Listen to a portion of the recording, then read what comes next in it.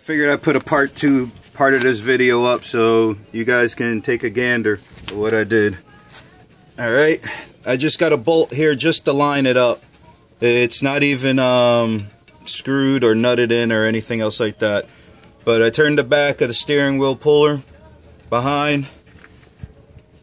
Okay. Impact gun. Alright. And let's see if we can get this side to come out as well.